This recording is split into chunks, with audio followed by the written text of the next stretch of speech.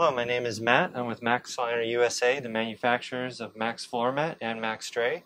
I'm here with the 2017-2018 Honda CR-V, and I wanted to just go over the factory cargo deck that comes standard in all of these vehicles. We've had a lot of questions about how our two cargo liner options fit, and I wanted to show you and explain to you the difference between the two. Right now we're looking at the factory cargo deck that comes standard in the lower deck position, and as you can see, you have visible rails here and hardware, and your deck is even with the cargo pockets. And we do have a liner that fits on the lower deck position and does not come over the rails or protect the pockets. So that's option one. Now, when you move your factory cargo deck into the upper deck position, you actually put it on top of the factory rails here and set it down.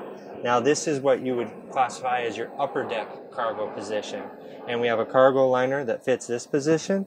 And as you can see, the deck is higher than the cargo pockets, and our liner will come out and cover your pockets.